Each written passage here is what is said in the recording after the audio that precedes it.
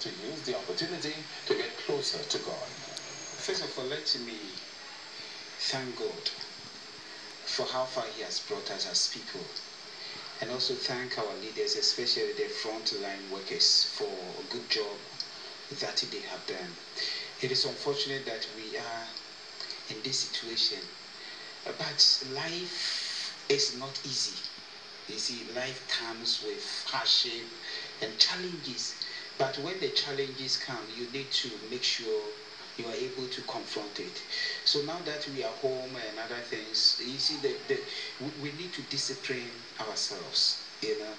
The fact that we are home does not mean that we should abuse the utilities and other things, because after the crisis you are going to pay all these things. It is piling.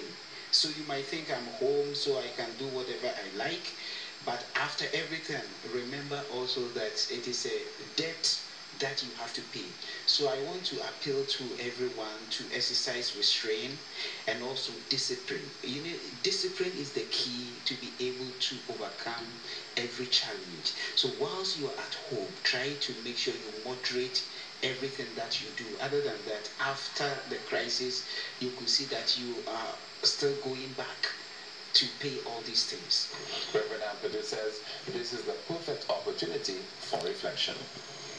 I think this is an opportunity for you to get closer to God, and you can get closer to God with your prayers, daily reading of your scriptures, reading other literatures about God and those things, and that will deepen our faith. By so doing, we will be able to stand against all the trials and challenges that confront us. So I want to encourage people that we should not just sit at home without doing anything.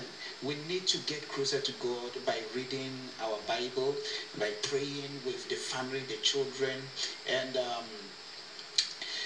read other literatures to build your faith so that you can stand in these trial times. To close the doors of churches, Reverend Ampadu says, does not mean that all is religiously over. He says that there are online services where various religions can keep in close contact with their congregations. Sports is next.